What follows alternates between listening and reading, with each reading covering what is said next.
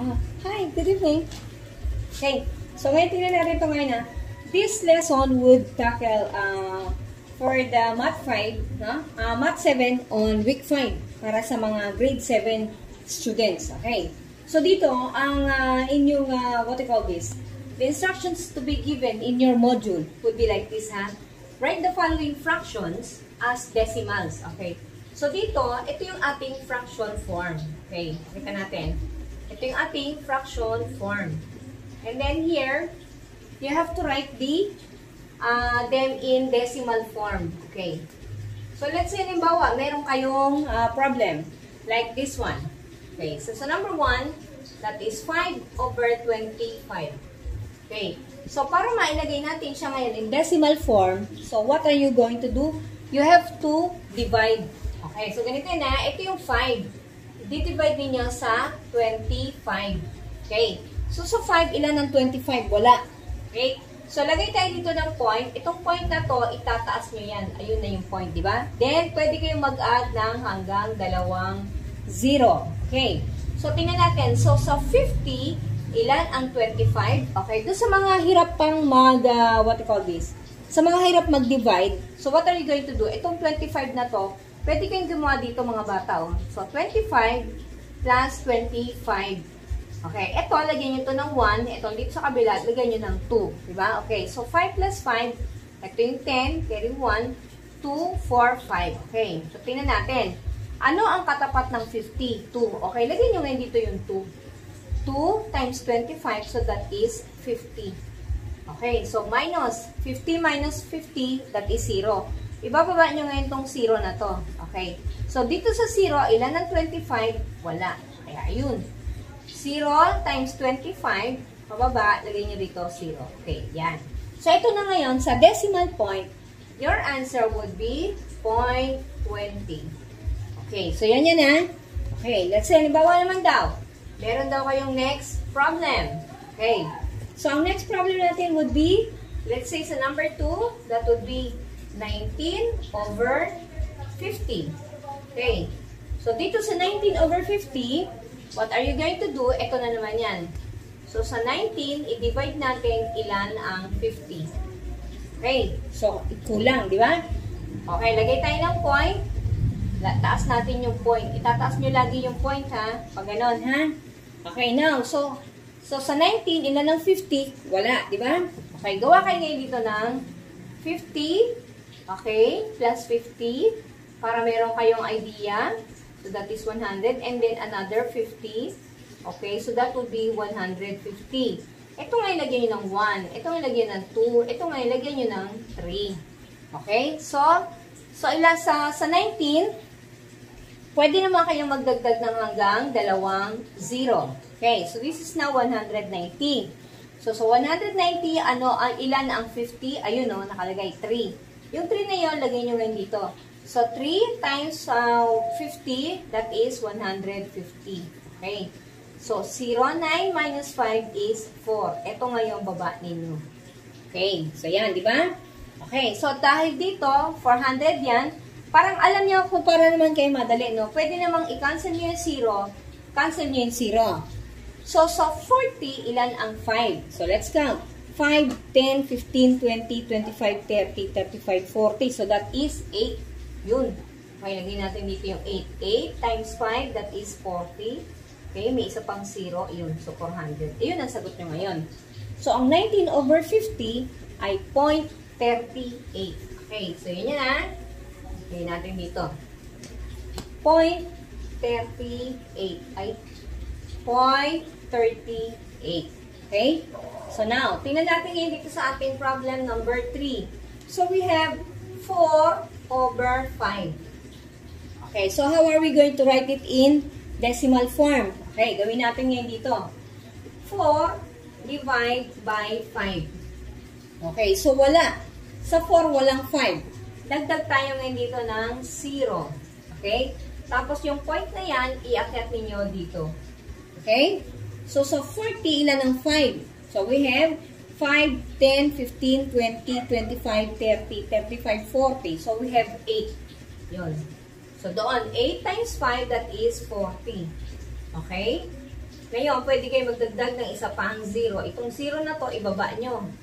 Sa 0, ilan ang 5? 0. Wala din. O kaya yun. Yun ang sagot natin. 0.80. So, ang 4 over 5 ay equivalent to 0.80. Yan, Hana. Okay, next. Isa pa. So, sa 7 over 20. Tingnan natin. So, sa number 4, we have 7 over 20. Now, tingnan natin. Gawin natin ngayon ito. I-erase natin, ha? Okay. So, sa 7, ilan daw ang 20? We have here 7. I-divide natin sa 20. Okay. So, sa 7, walang 20. Okay. Ano gagawin natin? Lagay tayo ng decimal point. Itaas natin yung decimal point na yan. Okay. Now, lagay tayo ngayon ng 2 0. Okay. So, dito, tingnan natin sa 70, ilan ang 20? Tanggalin natin yung 0. Cancellation ng 0, no? So, sa 7, ilan ang 3? Ay, ilan ang 2? So, we have 2, 4, 6. Okay. We have 3. So, 3 times 2, that is 60. 7, bawasan ng 6 ay 1. Ito nga yung bababa nyo. Ito nga yung lagay nyo yan dito. Okay. So, cancellation of 0 ulit. Okay. Tingnan natin. Sa 10, ilan ang 2? 2, 4, 6, 8, 10. We have 5. Okay. Let's put 5 here. Ayun. Yun, nakalagay na, no? Ang 7 over 20 sa decimal form ay 0.35. Okay. O niya, ha? Okay, next. Tingnan naman natin yung isa. Okay. So, sa number 5 natin, we have, okay, dito na lang natin ilagay sa itaas. Palitan natin ito, ha? Okay, dito sa number 5, we have about 61 over 100. 61 over 100. Okay. So, ilan daw yan ngayon? Okay. So, ang gawin nyo ngayon, divide tayo ulit. So, 61 divide by 100. Okay. So, sa 61, ilan ang 100? Wala. Lagay tayo dito ng point. Itaas natin pag ganon. Okay. Ito na yung point. Lagay tayo ng 2 0. Sa 61, sa 610, tanggalin, cancel 0, cancel 0. Okay? So, sa 61, ilan ang 10? So, we have 10, 20, 30, 40, 50, 60. Okay? So, meron tayong 6. Okay? Dito natin ilagay ngayon. So, 6 times 100, that is 600. Okay? So, 1, bawasan ng 0 ay 1. 0 minus 0 ay 0. Etong 0 na to ay ibababa natin. So, sa 100, ilan ang 100? That is 1. Ayan. So, yun na yung sagot ninyo. So, ang 61 over 100 sa decimal form ay 0.61. Okay. So, mga bata, maliwanag ba?